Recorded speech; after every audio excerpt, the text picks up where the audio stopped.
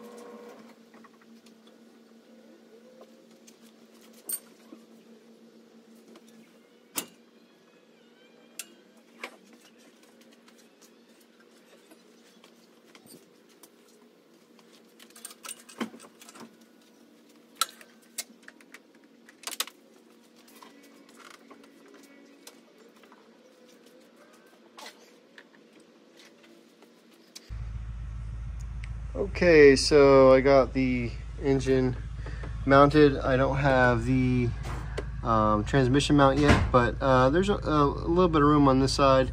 Headers are gonna have to be very tight. This side is the problem area where everyone has an issue with, so I really need some block huggers. I'm going to try to cut and modify the stock exhaust off of the truck intake exhaust manifolds, but we'll see what happens. All right, so the 8.8 rear end from a GT Mustang is finally up. In case anyone is wondering, and I did not realize this, I was expecting to use the stock panhard bar from the 7.5 rear end from the V6 Mustang. It does not fit on the GT rear end. Luckily, I was able to go on Facebook Marketplace and find a brand new BMR panhard bar. It was in the box. I just took it out. It's all nice and shiny. I also have I scored some Steeda suspension on Black Friday, so I got a really good deal on that. And then some Ford Performance sway bars I found for like 75 bucks on Facebook Marketplace. So I feel like that was kind of a good score. Anyways, the car is making progress slowly, but I've been working in the garage nonstop, and I gotta spend time with my family. So I am gonna call it a night.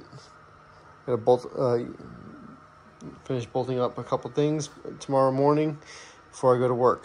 But anyways, I'll show you the progress as it goes. And oh, I got a new hood scoop for my RX-7.